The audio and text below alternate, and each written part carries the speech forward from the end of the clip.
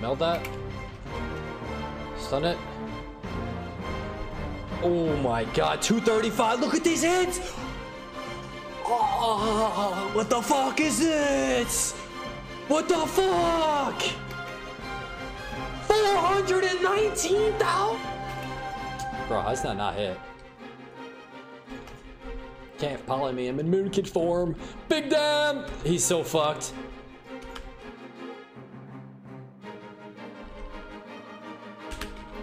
Oh my golly dang. That's the nice thing about that a fucking Starfire. It's a different school. Spamming the rats. What is up, everybody? Today was a fabulous day. Resto Druid damage has been severely buffed, and we have returned. It's time to get off the pillar and log back on that Druid, because we can actually do damage now. This is just so exciting. Woo! All right, so we're gonna explain what to do, how to do the dam, what's going on, and how to get it done. All right, so let's explain what happened. 50% Starfire buff, 50% Wrath buff, 80% Moonfire buff. Big freaking damn. All right, so I'm gonna explain. I played all day yesterday, gaming it up, trying out different builds, trying different styles out, and I got a good idea, I think, of how to run it in 2s, 3s / shuffle, and I'm gonna explain everything I've learned thus far. All right, so let's get into it. First thing, what did I do with my stats? Because I did change my stats very slightly here. The one thing that I did is I dropped my haste and I added versatility.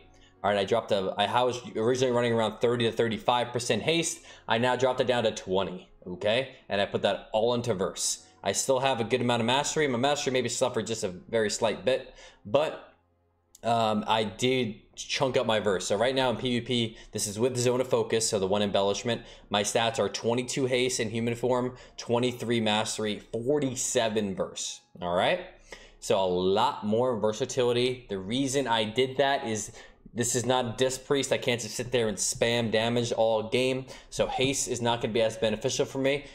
So I opted for more verse, because the way that the Resto Druid damage is going to work now, which I think is a great idea, is to find pockets of opportunity and you're going to execute. You see a target low, swap Moonkin form, throw a couple Starfires, maybe a Star Surge or a Wrath. You're in tree form, throw some instant Wraths out there. Find a pocket, take down the enemy, execute, victory, success. Got it? Good. So versatility will be better in those scenarios because you're going to get a lot more damage in there. Typically people run 30%, maybe around, give or take, on Resto Druid because they want more haste and mastery. But think about this. In a scenario like that, I have 17% more, let's say give or take 20% more verse in a window where I'm throwing out 3 Starfires. Starfires hit for about 250k. 20% more than that is 550,000. If I throw 3 of those out, that's 150,000 more damage that I just got in that window than you. That could be the difference of a kill and not a kill. And if those crit, forget about it. All right, so that's why I ran verse, and that's why I'm running it.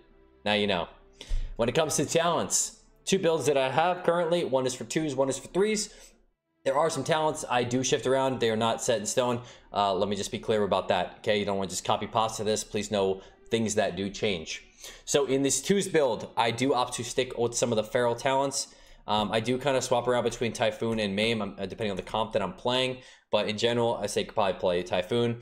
And reason I have these talents is because Rake Stun is really a lot more impactful than 3s, and having movement speed is really impactful as well, okay? Especially when you're trying to kite and get away so that you can create space and execute some good dam, okay? Other than that, make sure we have the Boomkin talents here. I am down 1 in Astral Recovery, 2% healing. Usually I don't think it's going to make or break the game. So I did opt to take a point out of that to go into the Typhoon initially. And I also do not have Nature's Cure. If you do need that, you can swap out 3 times. I've been swapped out sometimes Vortex, Typhoon, or Natural Recovery, and I'll put it into Nature's Cure. You can kind of switch up this build if you'd like as well. Maybe you don't want to play this at all. The other option would be the threes build that I have. So threes build difference is I don't take these feral talents at all. So if you are playing with like our sub rogue, for example, you may not need rake. So you may opt to take that out and just play these builds, so you have a little bit more tanky stuff. And when you play like this, you can still kind of take the Nature's Cure without having to like lose too much. I still don't have natural recovery just because I opted for Typhoon, but you can kind of mix and match what you like. I think it is important to still stick with Heart of the Wild, especially with this damage. And anything else that's important? That's about it. Make sure you have the Moonkin talents. Yeah. So, and then when it comes to the spec side of the tree, the talents that are important here are Tree Form Convoke. So in 2v2, I use the opt for Spirit Convoke the Spirits because of are in compositions where I can cast. Okay, so if I'm playing with a rogue and they're constantly locking down the enemy target, I can channel these without having to worry about anything. Anytime I see a target with pets, Demo Locks, Unholy Decays, BM Hunters, Convoke is useless. I really hope they change that in the future. Like it should work like Ultimate Penance and it doesn't hit pets.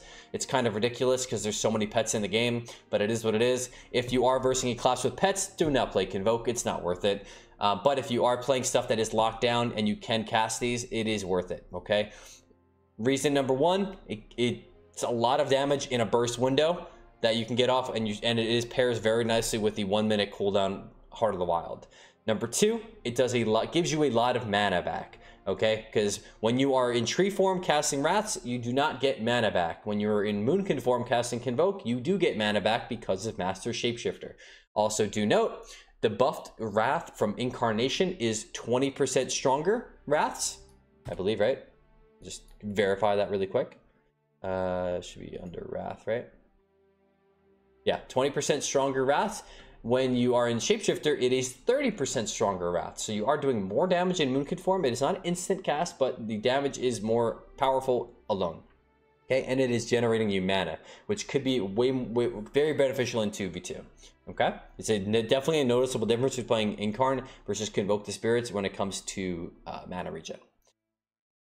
If you are versing something that could potentially train you in twos, so like a Demon Hunter or a Windwalker or a Feral Druid, stuff like that, don't play Convoke. Play Incarn so that you can be 1, tankier, 2, have more healing while getting trained, and 3, be able to throw out instant damage that's not stoppable, okay? So if a Demon Hunter is just running at me all game, I can run Incarnation, and I can root him instantly, get some space, throw some Wraths out, whether him or his enemy, or his ally, and do some damage while also getting instant healing and instant roots to create space, okay? So this is really nice to use offensively in that regard, because it also helps you get healing out while doing damage. You don't have to shift back and forth between Moonkin form. You're doing increased healing while in tree form, as well as doing very nice and instant damage. All right. In threes, no question, you play Incarn. You don't play Convoke. Okay. That's it. So Master Shapeshifter, Incarn, or Convoke in scenarios in twos. Okay. So that is what how it works in the talents. Let's go into the gameplay here. So 2s versus 3s, big difference here, and you're going to have to experiment to what you can do depending on the compositions you are facing or playing, okay, whether that's solo shuffle or 3s or 2s. So let's start off with 2s. In 2v2, you're going to have a lot more opportunity to do damage. You're going to be able to put off full rotations. It's going to feel very nice and fun. First and foremost, this is going to go for both 2s and 3s. Keep up Moonfires, okay? Keep up Moonfires. When in 3s, do not overextend for Moonfires, but keep them up. In 2s, keep them on both targets, okay? Simple as that. Unless keeping Moonfire on the healer is going to ruin your CC for your teammate, don't do it. Because like if you're playing with a rogue, you probably don't want to keep it on because it'll break the gouges that he wants to do. Okay? But in 2s, otherwise, keep up your Moonfires. Plain and simple. Use Adaptive Swarm on cooldown to buff those Moonfires. Plain and simple. And other than that, you're just going to weave in damage when possible. So I'm going to make a custom group here just so I can see a nameplate. All right, so let's say this is my teammate. I'm standing at a pillar. I'm doing some I'm doing some heals. I get full hots on myself. I see everybody's chilling, so we have an opportunity. We're going to go Moonkid form. I typically Star Surge and then spam Starfires during Heart of the Wild. My rule of thumb when it comes to what to cast, Starfire or Wrath, Starfire is always preferred during Heart of the Wild. Reason is two reasons. There is a little bit of a gap occasionally depending on your haste levels with Wrath. So if I Heart of the Wild here and I spam Wrath, there's a little bit of a hesitation because 0.9 seconds is faster than the global cooldown. So you see how sometimes there's some hesitation. It's not smooth one cast to the next, but Starfire is in that case because it's not faster than the global cooldown. All right, so there is a little bit of a hesitation. So you are kind of, I mean, I don't know if I'm not doing the math on this, but it seems like the damage differential becomes a little bit lessened because of that. And number two, if you get kicked on Arcane School, which is Starfire, you can still heal. Okay, so you're not really killing yourself by just casting. If you get kicked on Starfire, all you do is you shift out and you go back to healing. It's plain and simple. Or if you are doing damage and you get kicked on Starfire, what do? You just cast Wrath. Outside of Heart of the Wild, Wrath is going to be more beneficial because Starfire is a little bit slow of a cast. It's more like 2.1 or something like that. So Wraths are going to be more beneficial outside of Heart of the Wild, and Starfire is in it. I would still weave in the Star Surges. I do think they're still worth it because it is instant cast. It does about the same damage as a Wrath, or a little more between. I think it's in between the two, and it does give you that instant mana return. So I definitely still want to throw in those Star Surges. And then, other than that, I think that's about it. Tree form, you obviously could just spam, Wrath. So you're just weaving in the damage between the Starfires and Star Surges, and it is tough. You're gonna have to get used to it. Priority that I learned, especially when it comes to threes, but honestly kind of in both, is make sure that your blooms are not falling. Okay, so if I'm sitting here casting Starfires, I'll put a life flow on myself. Let's say I'm out here doing damage. I put some Moonfires up, I'm ready to do my dam, go in Moonkin form. I'm spamming damage. If these blooms get low, please refresh them. That is the most important hot that you do keep up. This kind of goes for my aggro druid playstyle in general. Life bloom is super, super important to keep up. You need to make sure you're having that up because that is your best heal. And if you do need to emergency heal after that, having life bloom because of the triple mastery talent is going to be your best thing. You don't want to have to. You don't want to have to life bloom and then Swiftman and then rejuve and then Swiftman and then regrowth NS. So make sure you just keep up your life blooms at a minimum, okay? If your targets are taking more damage, throw more hots on them. Also, I gotta put this out there. In Moonkin form, there are a couple things you can do. You can overgrowth. You can regrowth. So, if you are in a very offensive moment and your life bloom is about to fall, I could be casting Wraths. I could just overgrowth and refresh it. I can go back, stick in that form and keep doing damage, okay? Other than that, you can also throw in regrowths. If you want to just throw in a regrowth here and there, just to keep up your teammate in between. And then when the blooms are coming back down, you can shift back out and pop your life bloom. Okay, so do note that you can overgrowth and you can wild growth, or sorry, not wild growth, regrowth while in Moonkin form.